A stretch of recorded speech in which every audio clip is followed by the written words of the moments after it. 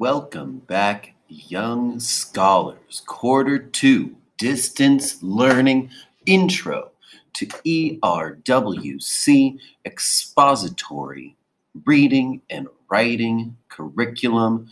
This is your English class for your senior year. Please watch this video and enjoy to find out a little bit more about this course and about your teacher. That's me, Mr. Blackwell. And yes, you can see my face here. You can see that picture of me. I graduated from Valhalla High School in the year 2000. So I'm proud to be back teaching future Valhalla graduates. Yes, that's you. I did go on to SDSU, Aztecs for life after high school. I look forward to sharing much more of my experience with all of you, whether you are staying in distance learning for quarter number 2, or whether I will be lucky enough to see you in the classroom this week. I look forward to getting to know all of you guys. So first off, what is ERWC?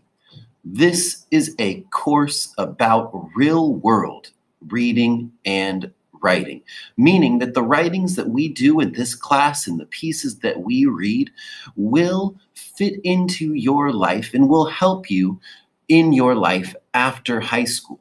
Our first quarter or second quarter writings will include application essays for your college experience, cover letters for future jobs, letters to supervisors or bosses. You'll be writing many reflections and, of course, some critical analysis, both of poetry, of nonfiction, of fiction. You will get a wide variety of learning in this course.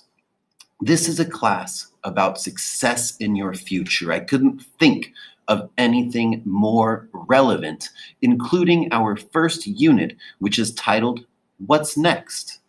Finally, this is a course about rhetoric. I know that that word can turn some people off, but what rhetoric is simply the art of speaking, writing, and communicating effectively. Rhetoric is a skill that you will all need in your life after high school for success both in your jobs and in your personal life.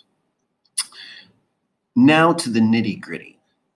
In this course, I will be using, and you will be using, Schoology, no Google Classroom, all one location. I'll be using Schoology for all of your assignments, communication. I will be posting this very video in Schoology and sending it to you via a Schoology message. Just a reminder that you should be checking Schoology. If your teacher is using Google Classroom, you should be checking that too. You should be checking your email every day. And when you are in Schoology, make sure that you are checking both the materials section and the updates section. Updates in Schoology is like the stream in Google Classroom. That's where I'll be posting videos, additional information, links, articles, all kinds of good stuff. We'll go over this more in our classes this week or in our office hours on Thursday. More about that to come. So the syllabus, it's in Schoology right now.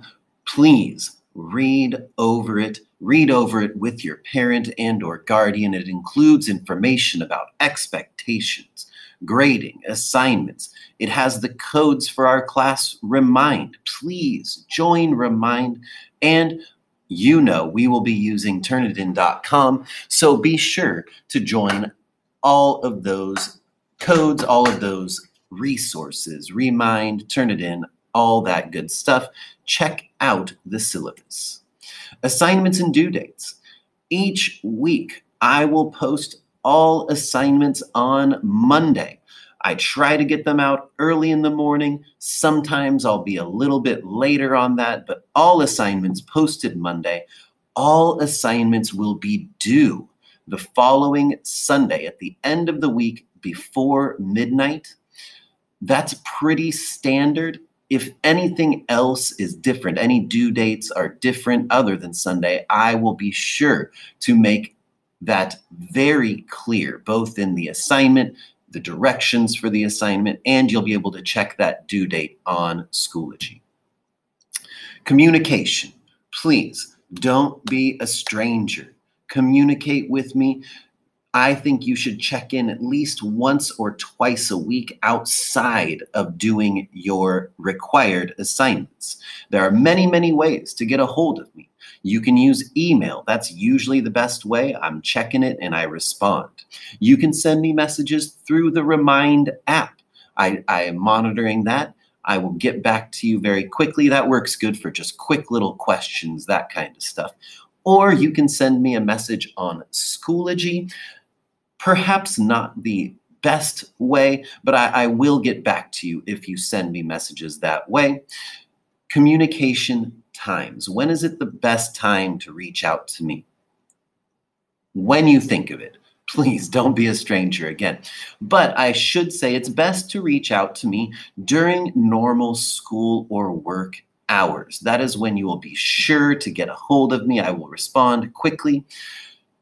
Reminder. Just because you are working in the middle of the night or on the weekends, that doesn't mean that I am going to be working at those times.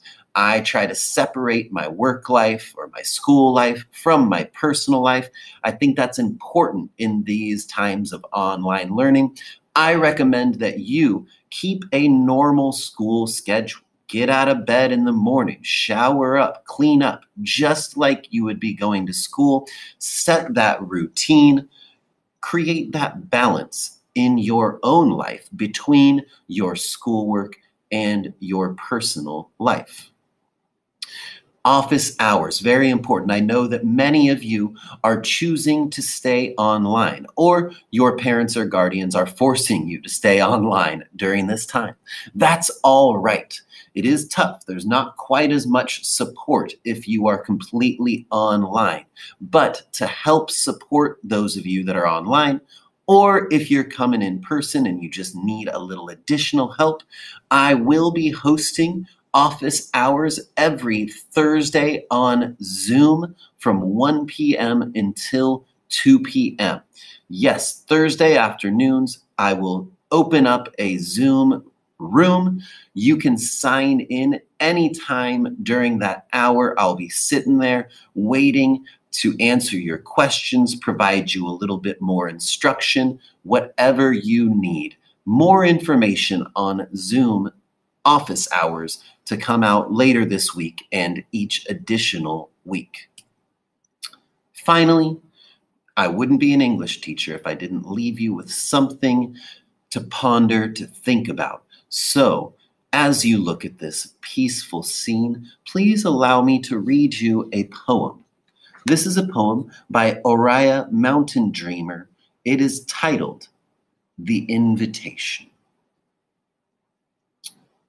It doesn't interest me what you do for a living.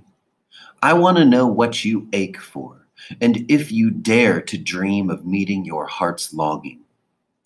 It doesn't interest me how old you are. I want to know if you will risk looking like a fool for love, for your dream, for the adventure of being alive. It doesn't interest me what planets are squaring your moon. I want to know if you have touched the center of your own sorrow, if you have been opened by life's betrayals, or have become shriveled and closed from fear of further pain. I want to know if you can sit with pain, mine or your own, without moving to hide it, or fade it, or fix it. I want to know if you can be with joy, mine or your own. If you can dance with wildness and let the ecstasy fill you to the tips of your fingers and toes without cautioning us to be careful, to be realistic, to remember the limitations of being human. It doesn't interest me if the story you are telling me is true. I want to know if you can disappoint another to be true to yourself. If you can bear the accusation of betrayal and not betray your own soul, if you can be faithless and therefore trustworthy. I want to know if you can see beauty even when it's not pretty, every day, and if you can source your own life from its presence.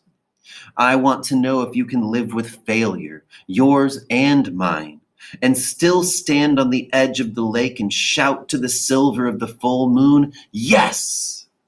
It doesn't interest me to know where you live or how much money you have. I want to know if you can get up after the night of grief and despair, weary and bruised to the bone, and do what needs to be done to feed the children. It doesn't interest me who you know or how you came to be here.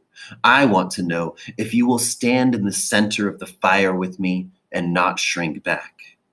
It doesn't interest me where or what or with whom you have studied.